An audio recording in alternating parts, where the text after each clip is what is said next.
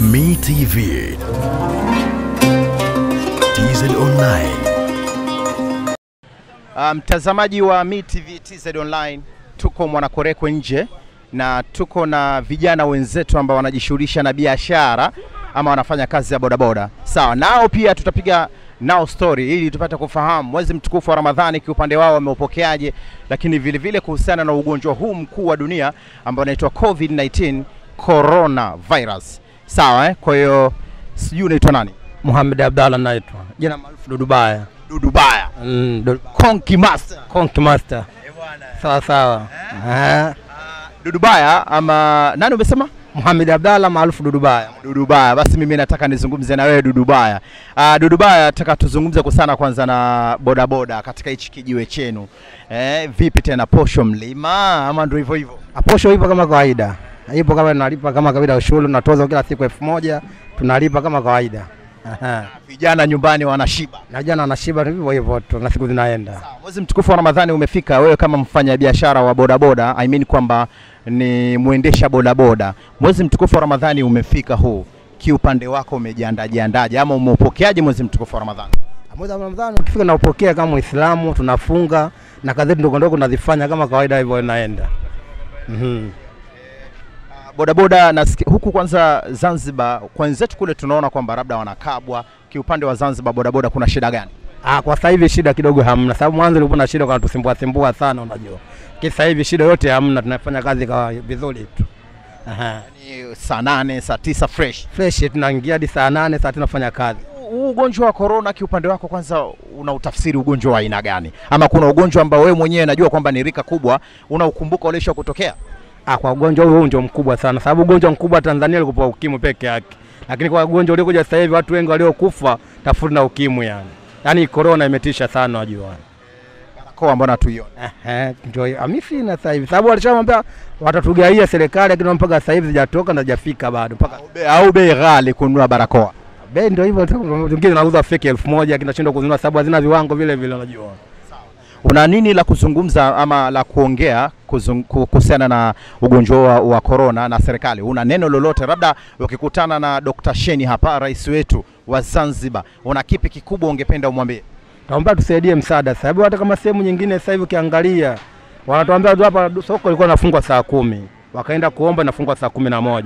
Hata saa 10 ikifungwa mkusanyiko wa watu na wepo kuanzia saa 1 hadi saa 8. Lazima tufanye sababu ndio riziki yetu tunamopata ndio kama humo. Hata kama ikifungwa saa 10 watu nakutana tu vile vile. Ukifungwa saa 5 watu watakuwepo vile vile. Lakini kwa msaada utokee ndio waanze kufunga masoko, tutaendelea na kazi nyingine. Tupe siri moja ambayo watu wengi hawaijui ya nyinyi ambao mnafanya kazi bodaboda. Kazi yetu si kama tunabeba tu abiria kawaida tunaondoka nao. Nasikia nyewe noma kwa michuzi? Hamna.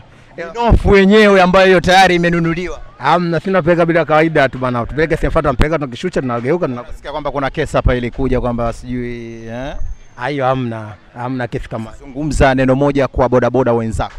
Bodaboda wenzangu tujitahidi kufanya kazi kwa utulivu na amani tu. Ndio hivyo. Sawa, anaitwa Dudubaya.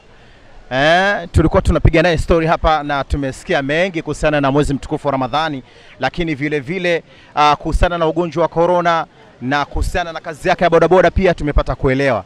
Bodaboda anasema kwamba buku tu. Sawa, hii ni Mi TV TZ Online. Nenda kwenye YouTube TV, andika tu Mi TV TZ Online, subscribe, like na comment. Mimi naitwa Asha Suleiman. Asha Suleiman, na wewe pia unaitwa Asha? Somo yako? Ndio. Kuhusiana na ugonjwa wa corona vipi? Tunaogopa maradhi ya corona, lakini tutafanyaje? Na Mwenyezi Mungu ndio maradhi yashatokea, tunamwomba Mwenyezi Mungu atuondoshee kwa uwezo wake. Ugumu wa biashara umekaje wa chakula? Ugumu wa biashara upo kwa sababu si kama pale mwanzo, biashara kidogo sasa hivi iko slow sana kwa sababu watu hawana pesa. Na tuko na miongoni mwa watu ambao nadhani watakuwa ni wakazi wa hapa ama ni wafanya biashara vile vile.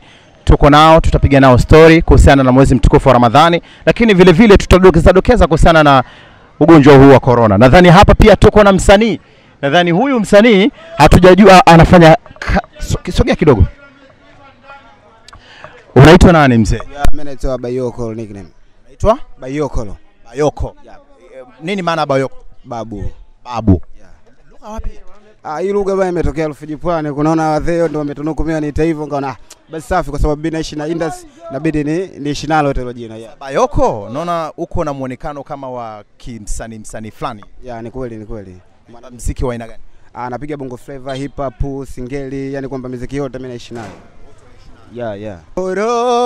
Corona wa Tanzania wote jama, corona inaua. Kama kweli unaishi na imani, mwezi mtukufu wa Ramadhani lazima utapokea vizuri. Kama wewe imani zako za ajabu basi mwezi utachukulia kawaida tu, lakini si ni mwezi wetu wa toba huu, hatuwezi kudharau. Kiukweli kwa mara ya kwanza nilikuwa nahisi kama ni jambo la kawaida hivi. Lakini kila siku tunavyoendelea na mataifa mbalimbali ambayo tunayoishi nayo na nitegemezi kwetu kama sisi wa Tanzania, kilio kinakuwa kikubwa. Nikaona kweli ugonjwa sasa ushakuwa mkubwa. Kwa hiyo kitu cha kufanya, mimi naomba Tanzania kama Tanzania, kitu cha kufanya yani kwamba tusidharau maneno tunayoambiwa na serikali, kwa sababu nawa maji mara kwa mara kwa mikono na sabuni, usidharau, vaa maxi au sababu jiepushe na makundi ya kipumbavu ambayo hayana mpango wote. Kama unajiona hauna kitu muhimu cha kufanya, haina haja ya kutoka. Mimi na imani kwa nyumbani Mungu anawezekana kaleta neema zake. Kwamba unajua Tanzania sisi tunadharau sana. Jambo linaweza likaja na likaa kweli jambo tishio, lakini sasa ukakuta baadhi ya watu wanapokea kama masiala hivi, lakini ugonjwa jamani mimi naona unaua kweli.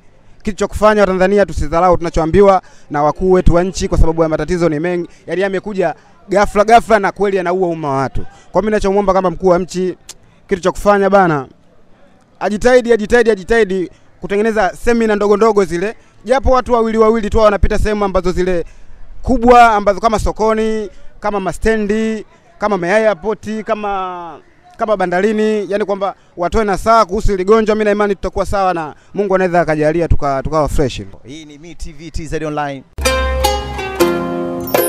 Kwa habari na matukio mbalimbali, usiache kusubscribe YouTube channel yetu ya MeTV TZ Online.